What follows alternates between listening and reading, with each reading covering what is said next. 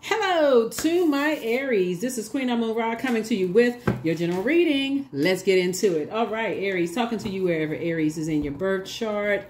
Let's do it. Let's see what's in your cards. Bam. All right, let's get into it. Let's get into your reading. Let's see what's in your cards, Aries. Let's go. This is a general reading, so take only what resonates with you. If you're interested in a personal reading, my information is down below. We currently have four, if you count Chiron as a planet, 4 planets that are retrograde. And so it's Chiron, Neptune, Pluto, and Saturn are retrograde. And Mercury is pre-shadow retrograde. That's going to be really important. So you can already jump ahead and find out what all of that means. We do have on the Knowledge channel. The link is below in the description. There's a whole retrograde series on my second channel, my second YouTube channel. So you can go check that out.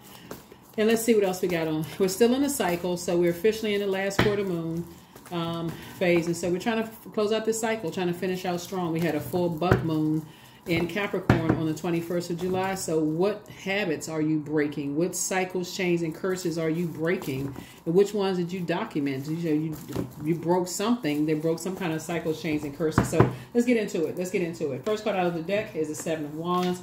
Here we have the Page of Wands. Here we also have the Tower card. Here we have the Emperor card, 9 of Wands, and also the Knight of Swords.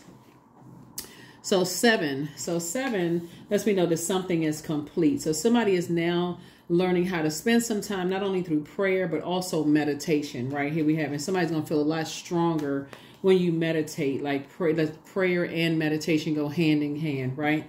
And so somebody's definitely having a tower moment, right? And that's your ruling planet, Mars, right? So somebody's having a tower moment. And that's just really just kind of sort of really inspiring somebody to really, you know, because you've gone through a long and arduous journey and of just like a test of your faith, right? And so now somebody is more focused than before, like laser focused before, ambitious, more focused. Like, you know, really just saying, okay, I got work to do. Like, I really, really got work to do. I really need to sit down. I need to get away from familiar spirits, you know, energies that I get away from that way of thinking. I need to break that habit of like getting too familiar too fast with something, like, you know, and basically jumping to conclusions about something too fast. Like I need to get away from that. Or even, you know, like I mentioned to you all a couple of videos ago, and I was like, be careful. Some of you all have some familiar spirits around you. Some of your neighbors are starting to get a little familiar with your comings and goings. Aries, they're looking to see, okay, what kind of car you pulling up in, who's coming to your house.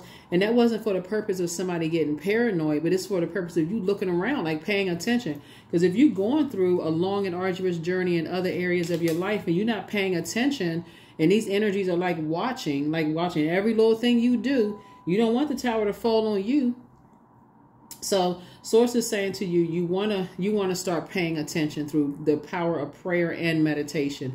Because some energies, I feel like somebody could have some youthful energies around them that's doing a little gossiping. You know what I'm saying? They could feel like, okay, they see you going through some stuff. You could seem like you know, don't walking out the house and papers flying all over the place, falling on the floor, on the ground.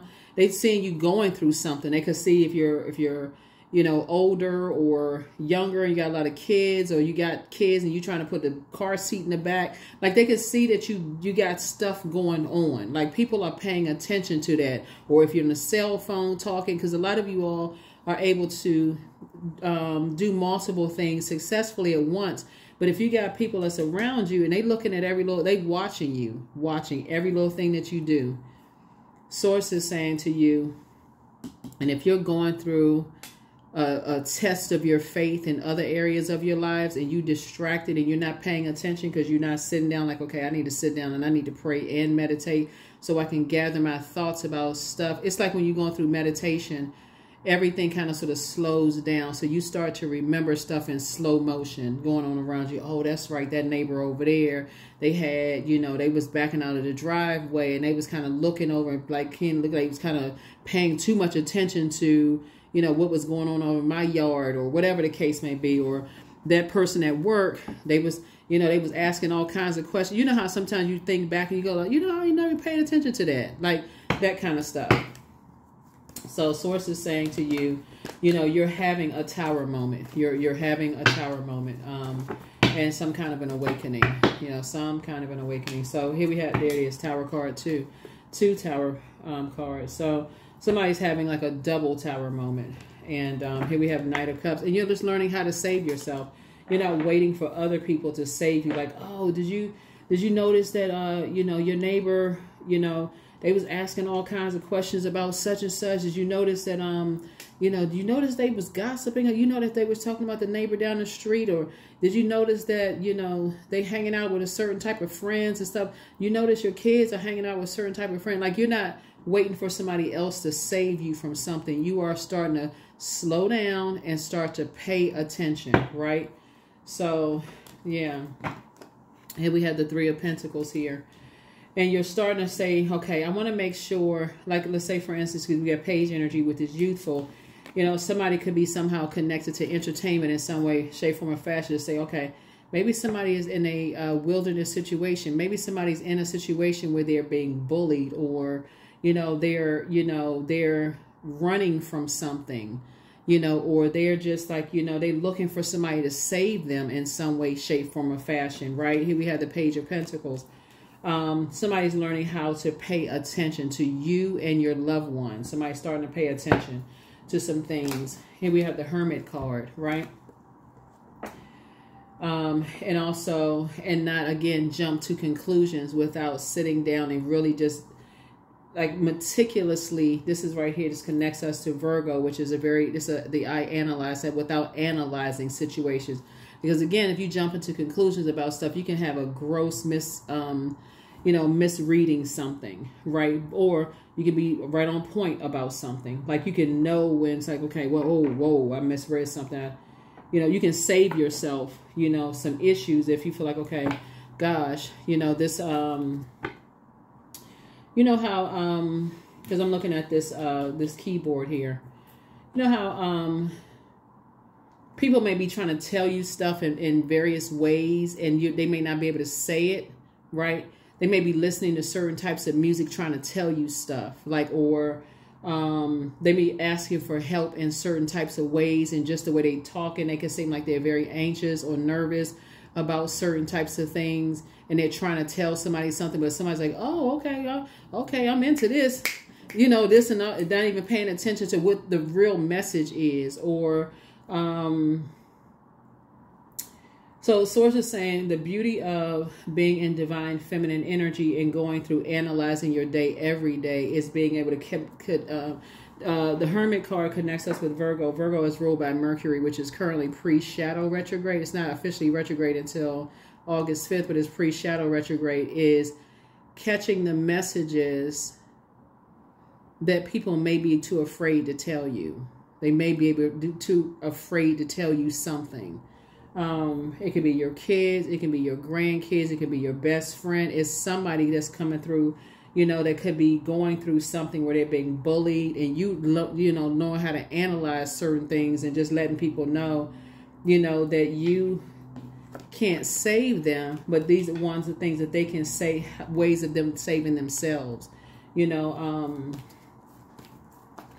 through pouring into themselves to kind of give them the courage to, you know, to strengthen themselves and find the light within themselves, to leave behind situations where they may feel like, okay, they're in a wilderness situation. They're in a wilderness situation. Because when people are in wilderness situations and then they're in survival mode, they're looking for nourishment. So that nourishment can come in the form of your words. They're looking for water. They're looking for fresh water. They're not looking for toxicity. They're not looking for arguments. Well, how come you just won't tell me? Well, why don't you just say it? They're not looking for all of that. They're looking for fresh water. They're looking for kindness. I love you. I'm here for you if you need me. They're looking for that kind of stuff. And so same thing with a spouse, same thing for love interest, same thing for whatever. People are looking for just the, you know, just the, not that they may think that you can save them, but we don't have the power to do that. But people are looking for, you know, somebody to be understanding. And that's what I'm seeing here in the cards. Not like, you know, But that's what I'm seeing here in the card. So somebody's having like a double tower moment here, like the double awakening of two energies that could have been like in survival mode from something. So you're going to feel very, very fortunate to, like I said, some kind of unexpected change, positive changes are happening in you. That's what I'm saying. Through prayer and meditation, somebody is now starting to slow down and really pay attention to the messages that Source is sending to you. And then we have the Death card here. So it's like having 3 tower moments, like 3 awakenings, like boom, boom, boom. Like everything is not like flying in fast motion. This right here, the Hermit card, is letting me know that somebody is in receiving mode of just saying, I need to get away from other people's drama so I can need to detach. That's what the breaking point is. I need to break away from other people's drama so I can quiet my mind and I can sit down and be in receiving mode so I can know if there are energies that are connected to me that's in survival situations, survival mode situations.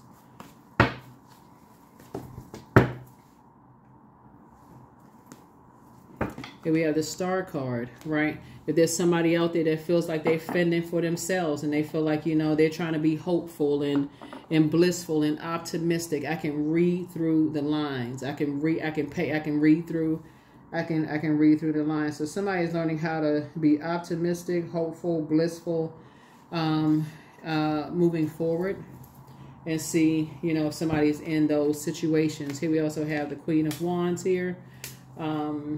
And so I see you on your throne, carefully vetting your thoughts.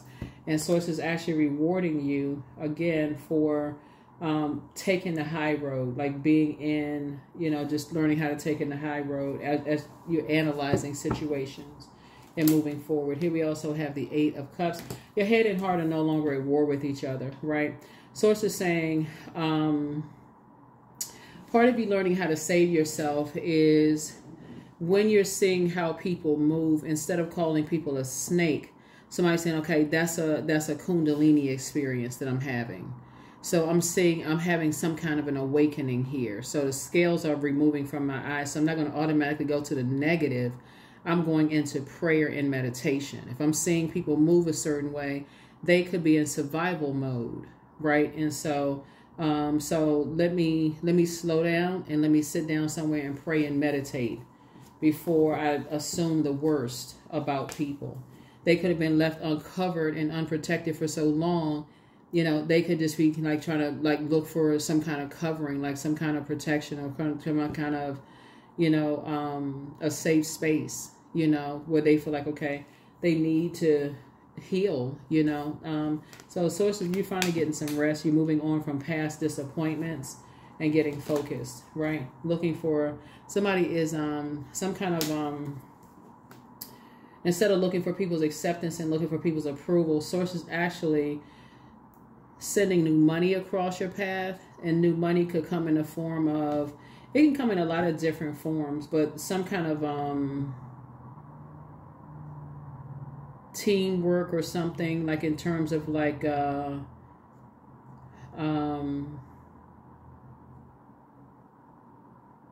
working together as a team in some way, shape, form, or fashion, like you and somebody working together as a team.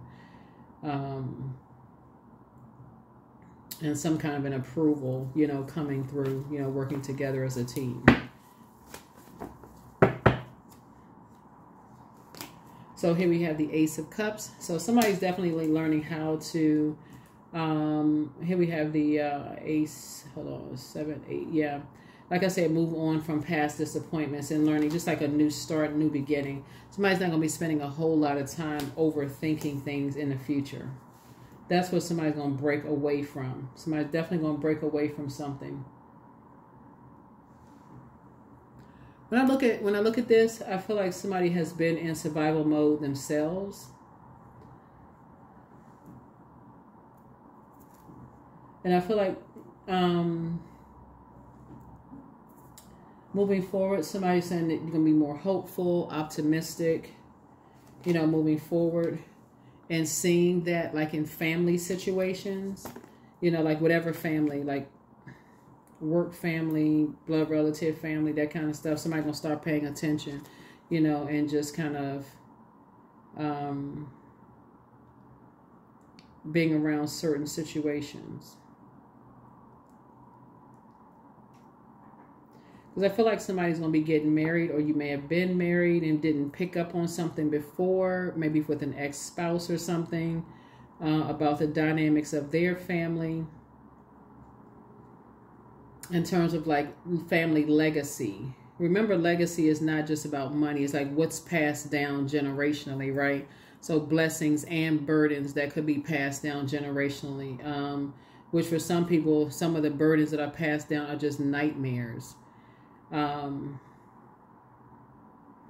So I definitely feel like moving forward, somebody is going to, now that everything is like, you know, coming together, like lining up, you're starting to, things are starting to line up for you. Some people are looking for other people's acceptance, but they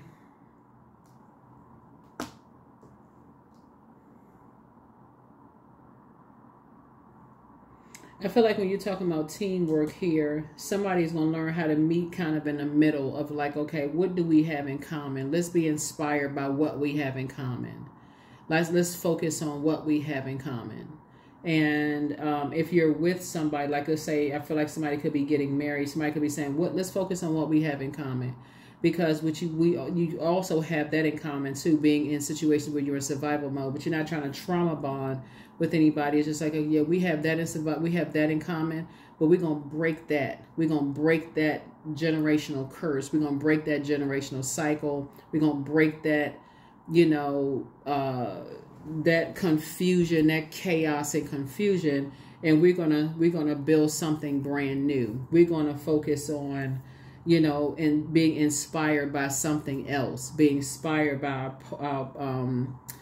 our purpose, you know. So let's analyze, what is the purpose? So what is, when you're at a fork in the road and energies are, when there's confusion and you want to jump to conclusions about things, you're going to say, oh, let me stop myself. I don't want to jump to conclusions when I can pray about something. Or if you have somebody right there, you can just ask the question. Okay, what is this? What is that? I don't want to jump to conclusions about things. Something could have triggered anxiety, or something that just, you know, like I said, something could have triggered something, you know, that puts somebody in survival mode. A word could have been said, somebody could have witnessed something in their family.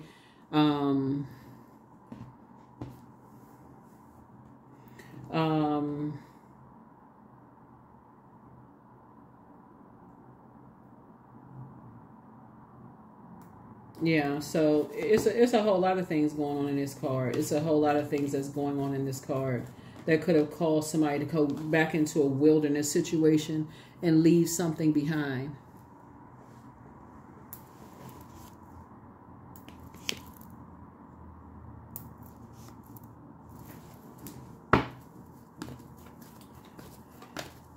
Yeah, but again, I feel like somebody's been moving on from some kind of disappointment from the past. Here we also have the High Priest. And so again, somebody could have been just kind of sort of like just looking at it just from a physical standpoint, like just basically just stuck right there. All I know is such and such, you know, that kind of stuff. Like, okay, all I know is that they just stopped calling, or all I know is that, you know, they said such and such, or all I know is such and such. Somebody's going to stop looking at it from that point, because I've seen in previous videos, or all I know is that they just being stubborn, or all I know is it seemed like such and such. Somebody's going to stop jumping to conclude. That's what's going to be broken in this cycle here. That's where, in this vulnerability, that's where somebody's going to start asking, if you have access to people, asking direct questions. Well, what happened? Did I say something? You know, giving people an opportunity to answer the questions, because you just don't know what triggers people. I feel like somebody was crying. Either you were crying or somebody else was crying, almost like this disappointment. Just like either you were disappointed or somebody else was disappointed. Like, here we go again. I got to be left out, and just kind of like to fend for myself. It's either you or somebody was kind of like fend for themselves. So So this is discipline. So it's just saying, it's hang in there with yourselves, like in terms of just kind of, you know, not being impulsive or not jumping to conclusions about things. And so this is coexist, right? Coexist. All right, here we go. Here we go, here we go, here we go. Yeah, you'd be surprised at what's passed down in people's families. And some things are just like, for some people, they don't even want to be a part. I mean, for real, some people have gone through so many, some people have been in so many wilderness situations. I mean, you know, survival mode in their own family. You know, it could appear that some people are like pick-me's. I just want to be a part of something. I just want to be a part of something. When it could be just that they just are saying they just want to be what they may think is just something peaceful. You know, just like, okay, they would choose peace over chaos and confusion. They could be drawn in by like the same type of music you like. They could be drawn in by something, you know, and that could be what you all have in common. And that could be the thing. We like the same music. We like the same, you know, such and such, right? So here we have, yeah, but you are an answered prayer. Journal your journey. It's time to expand your brand, but listen to your intuition. Treat yourselves to a spa day. Check your request list again and dance around your home as if no one is watching.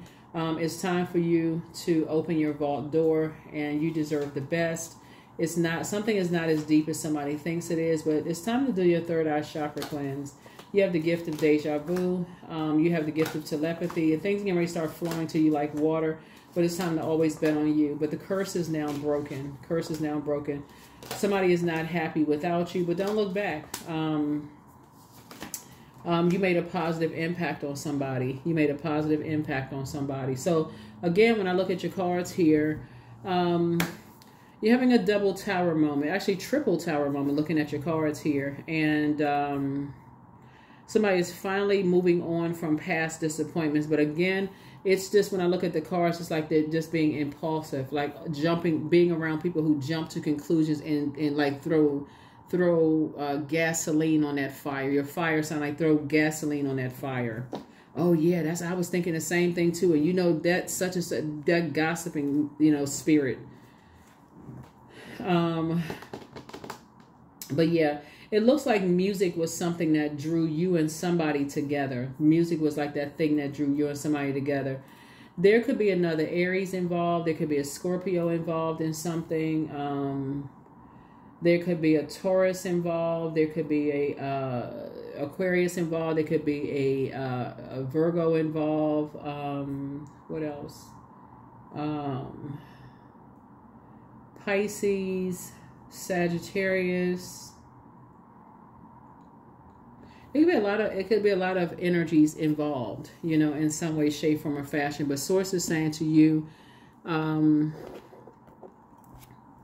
you know, not to be impulsive, to jump. That's the beauty of, like I said before, is journaling, writing down, you know, just taking a minute to pray and meditate, not just pray and just dash off, you know, like pray and meditate.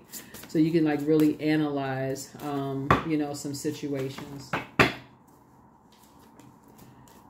So here we have Sun God, number 40. Come all, come now, and expand into the skies and into the shadows below. And into the shadows below. Yeah, because the first things people think is like kind of like, you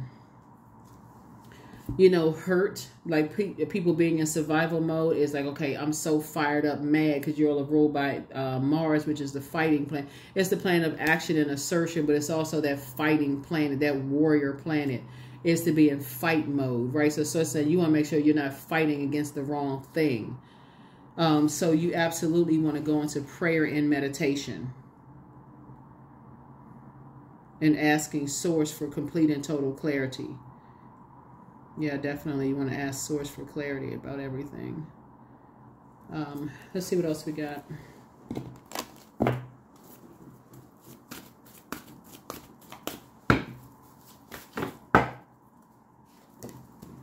You and your loved ones are safe. Yep, you and your loved ones are safe. Cancer could also be involved as well. But you could have all of these zodiac signs in your birth chart. So check your birth chart first. Make sure But like, I feel like somebody kind of, you may, learn how to stay in your crab shell and put those feelers out there to see what feels like survival mode and what doesn't feel like survival mode.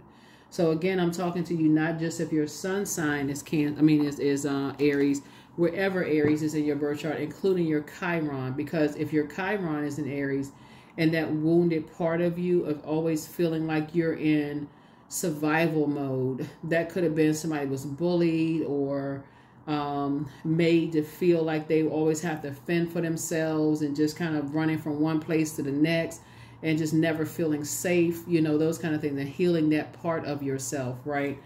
So check your birth chart. Check your birth chart. Chiron is retrograde. Like I said, and other planets are retrograde too. Pluto, Saturn, Neptune are also retrograde, so that you don't go into a form of escapism with Neptune being retrograde, going to like, that kind of stuff. Instead, you could use that imagination to dream bigger and go towards whatever you in a positive way. So I am worthy of the very best in life and lovingly allow myself to accept what comes my way. Yeah. So, yeah, let's see what else we got. Let's see what else we have. Let's see what else we have. Let's see what else we have. Let's see what else we have.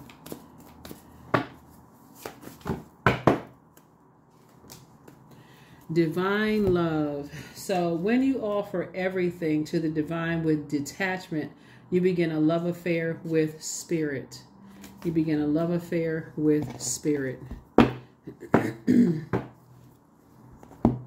Yeah, you begin a love affair with spirit. Let's see what else we got going on here. I'm starting to look for a number. Looking for a number card here. Looking for a number